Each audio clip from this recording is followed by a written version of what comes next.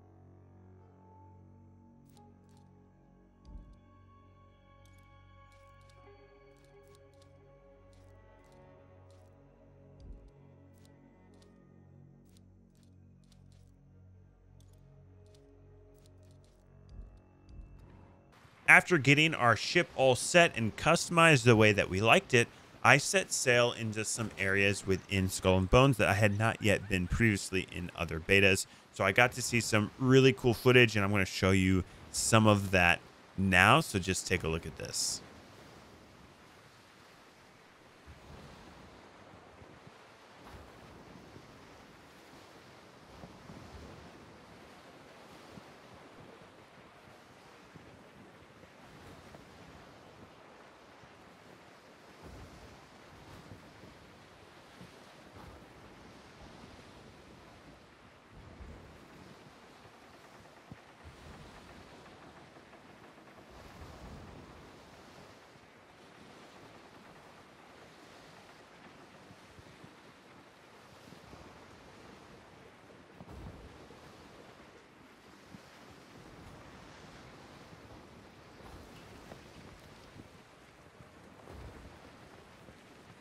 After waiting around, we finally saw one of the world events that we were going to go to first, which is called a hostile takeover. This is some of the end game content that you're going to be doing in Skull and Bones. So the premise of this particular world event is you're going to go into this green circle and you can compete against other players. This is PvPvE. So anyone within this green circle, even if they are in your group, can be attacked. So the goal of this is to win this hostile takeover to get something that is called a manufacturing. Now, manufacturing is going to be something I'll explain a little bit later, but the whole premise of the end game within Skull and Bones is to get as many manufacturing plants, or whatever you want to call them, as possible to get the end game currency, pieces of 8. So to do that, you have to win these hostile takeovers. So this is kind of what that looks like. You're going to fight PvP, their ships, and you're going to fight PvE. At one point within our group, I asked the other guys if it would be okay if we kind of fought each other to see what that would look like and what that would feel like. And of course, they took it easy on me, and I ended up winning. But here is the hostile takeover in Skull and Bones.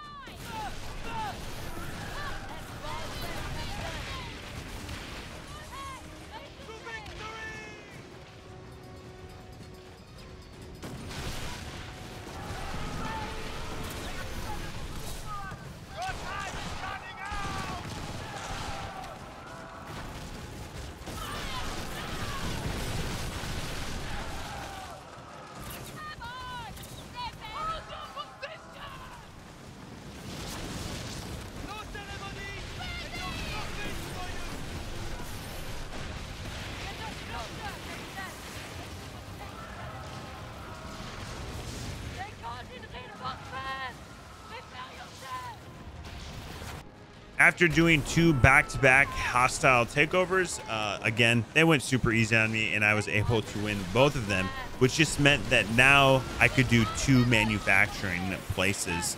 But yeah, these were pretty fun. I could see how these would be contested with other ships, and you would be fighting for your life a little bit to see if you can survive. But yeah, pretty fun. I really like the hostile takeovers. I thought it was kind of cool. And the manufacturer, I'm going to get into a little bit later in the video.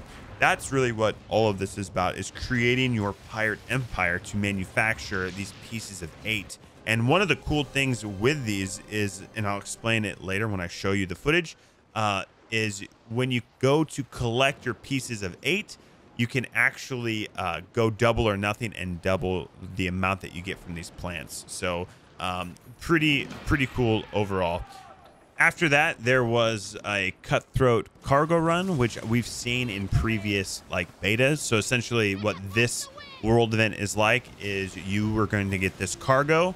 Once you're flagged on the map, once you have the cargo, other players will be able to attack you, and your goal is to get it to a specific location, and you'll get some pretty good loot from doing that. So this is what a Cutthroat cargo run looks like. You gotta get the loot, and then you gotta scoot to wherever it tells you to go. Now you're the only person that knows where it's going, so other players aren't going to be able to necessarily cut you off without them knowing as well. But this is what that looked like.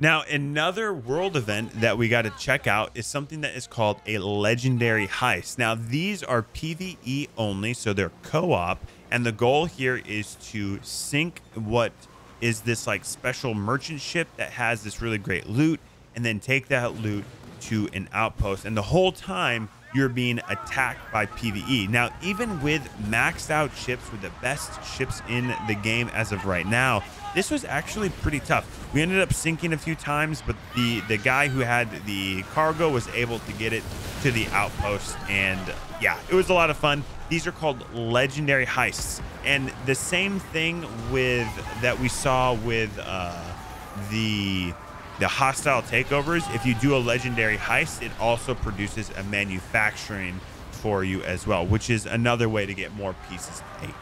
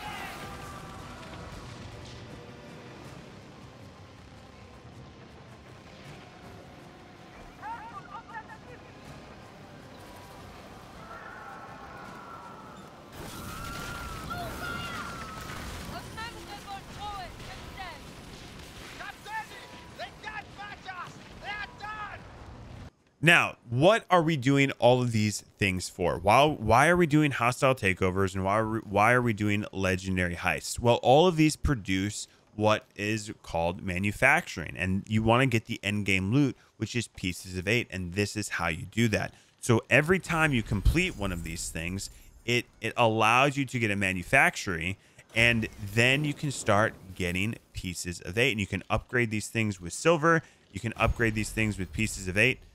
Sorry, not silver. You need silver to fund it, but you need pieces of 8 to upgrade it.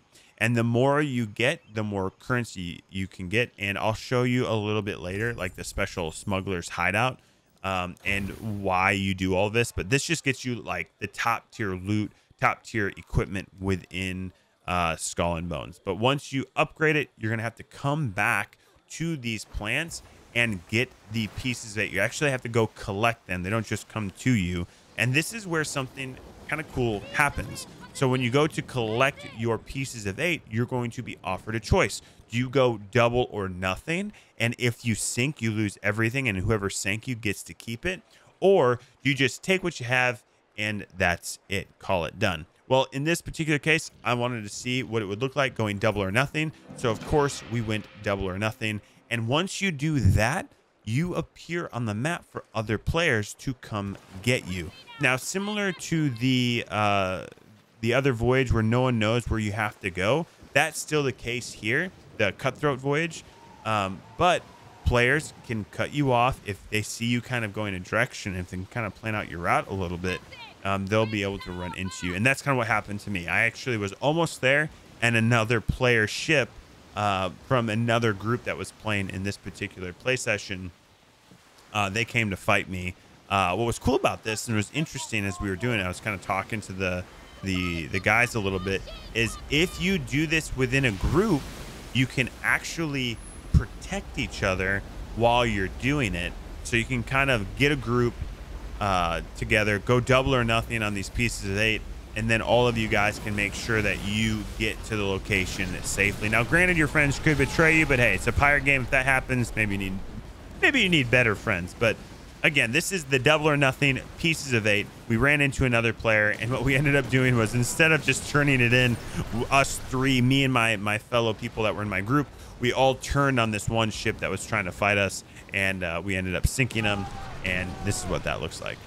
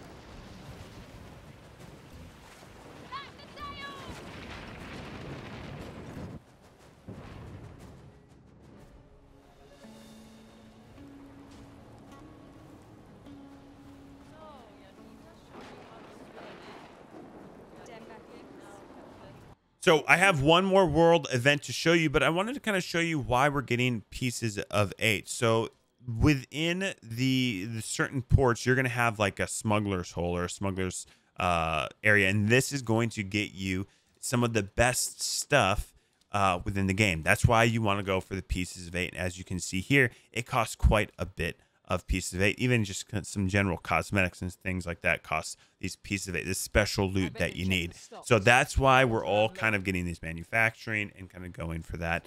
And I kind of showcase all of the different things that you can get, which all look pretty cool. I love all the cosmetics within Skull and Bones. They did a great job making it look real piratey, so I like that a lot.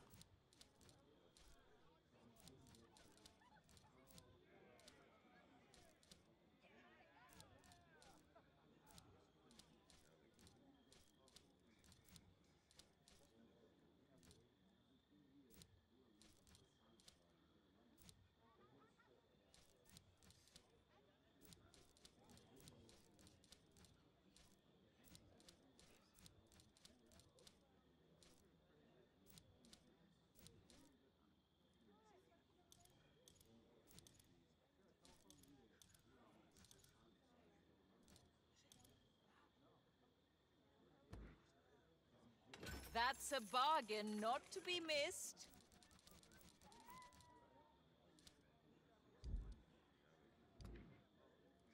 Fair win, friend. Now we're going to leave this area, and I want to show you kind of the smuggler's hideout and what that looks like. And this is kind of where you are going to rule your pirate empire. You're going to be able to see everything, and there's even some other things within here that we weren't able to explore too much that you can kind of check out. But this is the purpose of the game right here.